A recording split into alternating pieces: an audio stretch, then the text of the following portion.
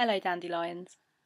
I've been having some thoughts recently about spiritual mentors and basically just reassessing and exploring how I feel about the idea of having a spiritual mentor and whether or not that would at some point or another help me to progress on my spiritual path and whether it's an experience that would essentially enrich me or not. And I think I'm a very specific kind of person, and in many ways, I'm kind of an awkward person. And I've spoken before in the Me, Myself, and I vlog that I did about my keenness on autonomy and on doing things very much in my own way. And I sometimes wonder if maybe that might be a barrier or a setback for me in terms of having a spiritual mentor. And when I talk about a spiritual mentor, I'm not talking about like a person whose YouTube videos you might watch and get a lot of inspiration from and be inspired by and motivated by. And I'm not talking about, those authors that kind of fulfill that role in a sense, like, for example, Deepak Chopra is a good one, or spiritual figures in general, like the Dalai Lama. I'm not talking about that kind of mentor, that kind of distant um, mentoring which is based on admiration and kind of following their work and such. I'm talking about a mentor who is in on it with you, somebody that you go to who has a personal knowledge of your path and who is trying to help you, who's dedicated to enriching your spiritual path and helping you to progress on it. So basically you have a personal connection, and whether or not this is something that happens within the confines of a coven with the high priestess, for example, or something like that, or if it's somebody that you pay to help you to explore your spiritual abilities and to develop on your spiritual path, whatever it is. I'm talking about that personal mentor. And basically just been doing some thinking, because since I've come onto the YouTube community, I have seen a lot of pagans talking about the relationships that they have with their mentors, or the times in the past where they've had a spiritual teacher, a one-on-one spiritual teacher, and how much it's enriched their lives and what it taught them and how they were able to progress forward beyond that and how they used it as kind of a springboard for everything that came afterwards. And it's really inspiring to me because it's not the kind of idea that I ever would have come to organically or on my own. For me, it's kind of something that would take place more in the Abrahamic religions. I never really considered it to be, outside of the coven environment, obviously, something that would be done. But of course, it makes a great deal of sense, and it is actually a really great idea, particularly if you're experiencing spiritual despair or a spiritual slump, or you're lost in the mist of your spiritual ideas. They're kind of swirling around. You've got no way to pin them down or identify them or work with them. And another reason I think it might be a great idea for some to have a spiritual mentor is if they are changing very much from one religion or spiritual path to another. So maybe if they're breaking with Christianity after having been Christian for the whole of their childhood and adolescence, and now suddenly they find themselves on this pagan path, and it's something that they have to really let go of. It's something that they have to embrace, the new path, and it might be very difficult to do that alone. You might need somebody to kind of cut through the thicket for you, and I think that's why a lot of people choose to have a mentor. So I wrote some notes tonight about the thoughts I've been having, just basically trying to fathom out what would make me seek a spiritual mentor and what the benefits would be, and also what the downsides would be, or what the disadvantages might be to me seeking a spiritual mentor.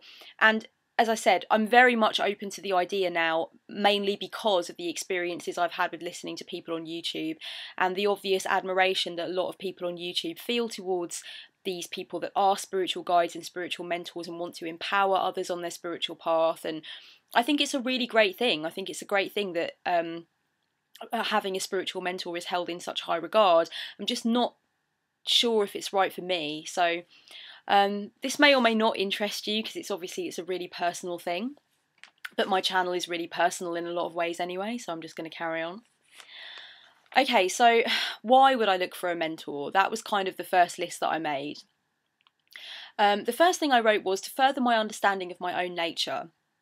Now, the idea that I have of what a mentor is and what mentoring entails in a spiritual context is that you're not actually there to transmit knowledge to the person you're mentoring per se. You are there to help to cleanse and open the channels through which the transmission of your student's own spiritual knowledge will, be able to go with greater clarity.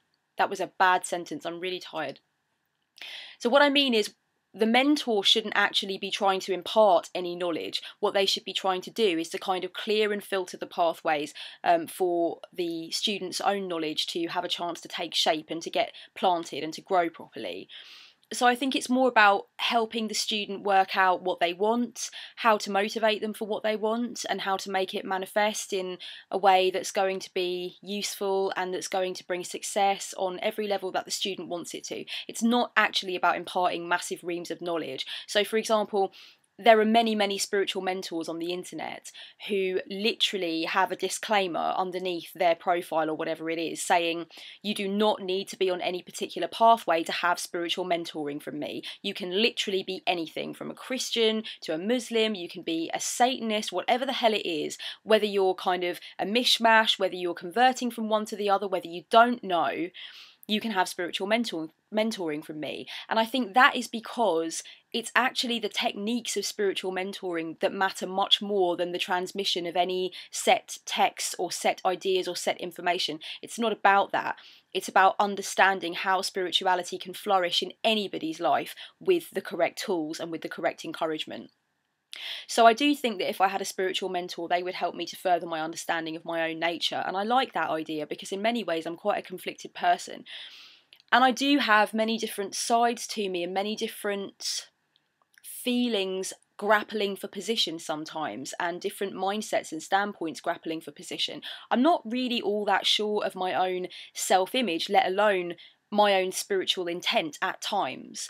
I'm getting more confident and more comfortable, but I'm still in that very in-between place where a lot of the dichotomies that I have in my own personality do permeate into the spiritual sphere of my life as well, and that interests me, and that's something I'd like to explore. And if you're trying to explore your own labyrinthine, tangled inner terrain, it might be quite useful to have a guide with a torch, you know, and that's kind of what I think a spiritual mentor may come to be for me.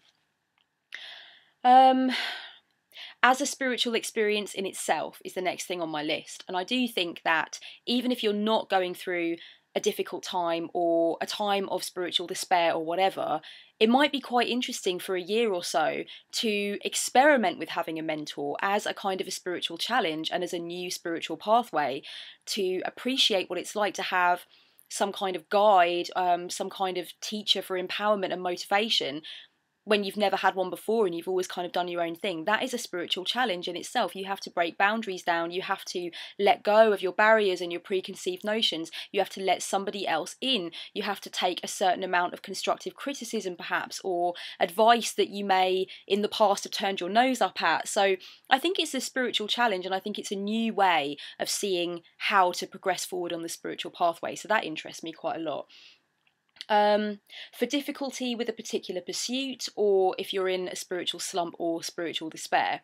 So if, say for example, if I was to begin very deeply and very intensely the study of astral projection, which I've flirted with and dabbled with and am now going back to in a serious way, and I am into psychedelic spirituality, which I'm not quite sure whether or not I want to tap into on the channel, but you know, I have kind of dipped my toe in. But say if I was to want to seriously and intensely study it, I may want to involve a spiritual mentor in maybe just that one pursuit, because it is particularly difficult, particularly intense, particularly overwhelming, or I'm not sure, or, you know, I'm conflicted, or I've hit a wall with it and I can't go any further, that kind of thing. So it's not necessarily about your overall path, but it's about being able to integrate that one area of study into the path without too much disruption, and being able to feel as well that your ego is intact and your spiritual consciousness is intact, and you're not beating yourself up for, like, basically not being completely adept at astral projection overnight kind of thing.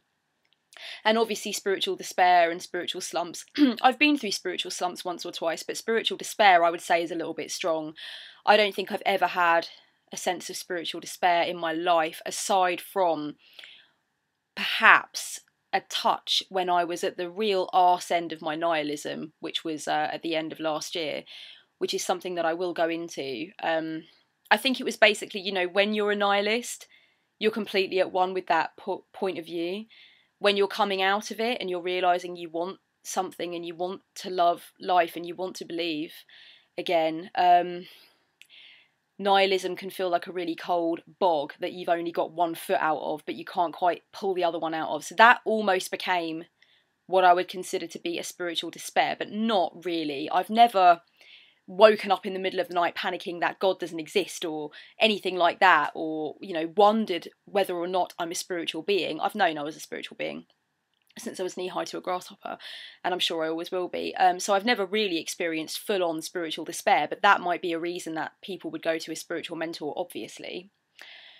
For humility and to reject complacency, I've written here. So I think it might be quite easy when you are a long way into a spiritual journey and you've basically been doing this for a lot of years to kind of convince yourself that you don't need to be taught anything, you don't need any instruction, you don't need a fresh way of looking at things. And I think maybe having a spiritual mentor could encourage humility if you've become complacent, or if you've become too sure of yourself and too sure that you're definitely on the right path and you don't need anyone to kind of challenge you on that. So I think that might be an idea why I would, or why some people would. And I also wrote something, what did I write? I help others. Okay, so this seems a little bit convoluted, but basically in psychoanalysis, if you are a professional psychoanalyst, you are encouraged in turn to have your own psychoanalyst. And the way this works is that basically the idea is you cannot perform a psychoanalysis on somebody unless you know what it's like to have psychoanalysis on yourself. And also the idea is about not dropping anchor. So the idea is that you are always a work in progress as well, and that if you get too complacent and comfortable with being the guide and helping other people, the patients, then you become too comfortable with your own ability and you don't challenge yourself and you don't change anything or work through anything yourself.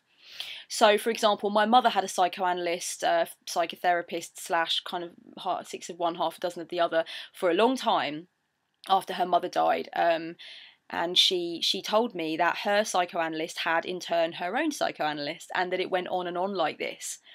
So I thought that was really interesting, and I think because I am a tarot reader and because I assume that position of helping others, comforting others, etc., that I think maybe having a spiritual mentor seems like an idea in that kind of vein, that psychoanalytic vein, where it seems kind of troublesome for a helper to not in turn have their own helper.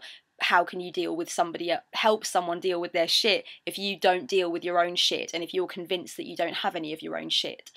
So I think that's kind of a bit of a thing that interests me quite a lot, that idea that if one assumes to help others, then one needs to constantly remember what it's like to get help themselves. And the counselling courses that I have under my belt, and particularly my interest in bereavement counselling and in things like complicated grief, stuff like that, I think that that has obviously helped me in a lot of ways to channel my empathy in a professional way. And also I was in healthcare for a long time. I was in kind of like frontline healthcare, so talking to people who may need an ambulance sent to their home. I've heard every kind of thing that can go wrong and will go wrong. I've heard, and I've had to react to that in a very professional, serious, straightforward and quick manner. So these things have helped me and stood me in good stead, but I still think that whole idea of having a mentor, because you in turn are being somebody's mentor in a sense, seems like a really good, healthy pursuit, a healthy thing to do. So the reasons that I would maybe choose not to find a spiritual mentor. I'm very autonomous, strong boundaries is what I wrote. Well, that's true.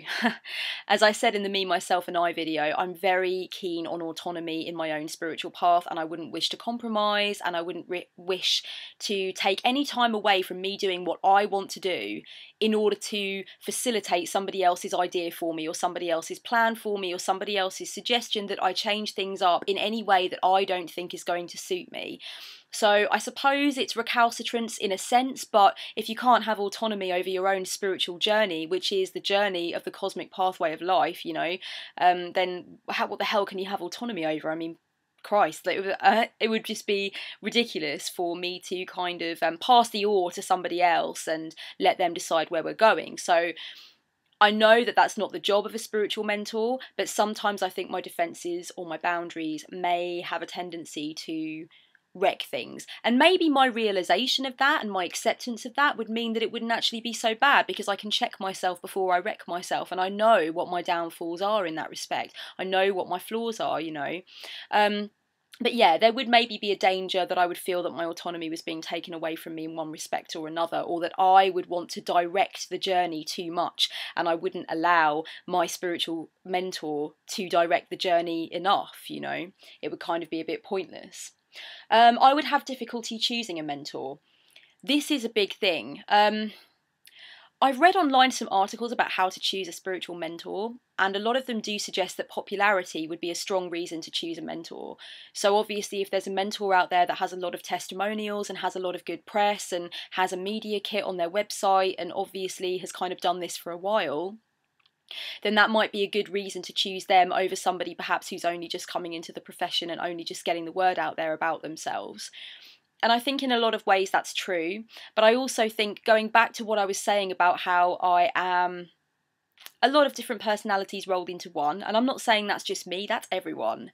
But I really acknowledge it and I really kind of embrace it, but it's quite confusing. And sometimes I feel quite conflicted about my own spiritual journey and where it's leading and what it means to me to be a spiritual being. So yeah, you know, that can be difficult. I think I would have difficulty choosing a mentor that would speak to me on every level of my spiritual interest and my spiritual understanding. There might have to be one that's kind of like a light worker and really into the law of attraction and positive energy. There might have to be another one that's more into the dark energies and bonding with the darker self, or there might have to be one for something and one for something else. I don't know, like, I think that I would find it difficult to find one person that would mirror spectacularly every facet of the spiritual journey I want to be on, I suppose. So maybe that's overthinking, but I do overthink. That is a major flaw of mine. I would need to be clear about the relationship. Okay, so I always wonder, because I know that having a spiritual mentor must be a really personal thing and it works differently for different people. But is the relationship you have with your spiritual mentor supposed to be in any sense therapeutic, in the way that you would have kind of like a patient and client bond? Is it supposed to be at all maternal or paternal, parental, if you like? Is it supposed to be a bit of a tough love thing? I mean, are you supposed to direct it, or does the spiritual mentor themselves normally have a style that they stick to? How do you react when boundaries are pushed too much? How do you react when you feel challenged? This kind of thing. So I think I'd have to be pretty clear about the state of the relationship and the character of the relationship. And I'm not sure how certain you can actually be about that until you get the ball rolling and you've paid the money and you're on this course with this spiritual mentor, and then suddenly you feel like, I don't like this. This is too, parent and child. I don't feel I'm bit, or, whatever it is. I don't know. Maybe you might bond too much to your mentor and that might be an issue, or I don't know. I mean, I've had certain issues in the past with queerance, and I've had to be bold and I've had to say, this is the extent of our relationship. It can't go into boundaries any further than this or whatever. And I think that is a danger when you find somebody that's helping you. But I'm completely rambling now. Money made the list. There are a great many spiritual mentors out there and they all look good, but they all look pretty pricey. And I can appreciate, because I'm writing a course at the moment. It's my first course that I've ever written about tarot. And it's basically a course about bonding with the deck. And it involves lots of ideas and exercises and focus areas for feeling more bonded to your deck and more at one with the whole notion of tarot in general, allowing you to feel like you've really gotten to know your cards and you can really progress forward from there. So it's a bit of a springboard course. And I know that when it's all done and dusted, and it is a 10-week course, at some point or another, I may choose to actually offer this course on my Etsy shop, and that will be amazing, and I would absolutely love it. It's going to have like Skype consultations attached to it so we can discuss how each week has gone. And I really think that might be a way, alongside all of the free information that I'm trying to pump out onto YouTube, a way for people who want more and who want to explore deeper to have the chance to do that with me, and to have the chance to kind of benefit from the stuff that I put out there in a more serious way. So I know that writing a course is no mean feat, and I know that teaching a course is no mean feat, and I totally get that. And just from working out the skeleton of my course and where it's going to go and what it's going to be about, I know that it's not something that you're just going to give away for free, and I completely appreciate that. But some of these prices I've seen for spiritual mentoring are like pretty sky high, and I've got a lot of other stuff I want to think about and do. So the more reputable you maybe want to go with your spiritual mentor, then also the more out of pocket you're going to be, and you have to consider that. And the last thing that I wrote was 100% belief that it was necessary. And this, I think, is important. I am holding out on attempting to find a spiritual mentor for any length of time because I want to get that inner, innate feeling, that gut instinct, that intuition that it is definitely the correct way forward. I don't want to have any kind of wishy-washy, airy-fairy, maybe I should get a spiritual mentor. I mean, that's something I've never done. Maybe I'm stagnating. Maybe, you know, maybe. No, I want that instant feeling, that fiery, red-blooded feeling of I'm going to find a spiritual mentor. I'm going to find someone to push me to that next plateau. And I haven't really felt that yet. And I guess I'm waiting for the moment when I do, because I think, you know, for the money that you spend and for the time that you invest and for the relationship that you're embarking on and the commitment that you're putting forth into that, it needs to come from a real place, and it needs to be something that you're sure you want to do before you actually jump ship. So that's probably the main reason that I'm holding out, but I am a lot more open to the idea of having a spiritual mentor than I ever have been in the past, and it is something that I am now considering on quite a significant level. And if anybody has any experiences with spiritual mentors that they want to tell me about in the comments section or message me, then I would be really interested to hear about it. And I'm probably going to blog a little bit about this as well at some point, because it is just something that's really on my mind at the moment. So thank you very much for listening, Dandelions, and have a really lovely evening. Or, I mean, I always kind of let you guys know when I'm filming this, but you could be watching it any time. So have a nice day at work, have a nice morning, have a nice weekend whenever you're watching it. If you're watching it 5 years from now, then hello to the you were 5 years ago. And that, as they say, is that.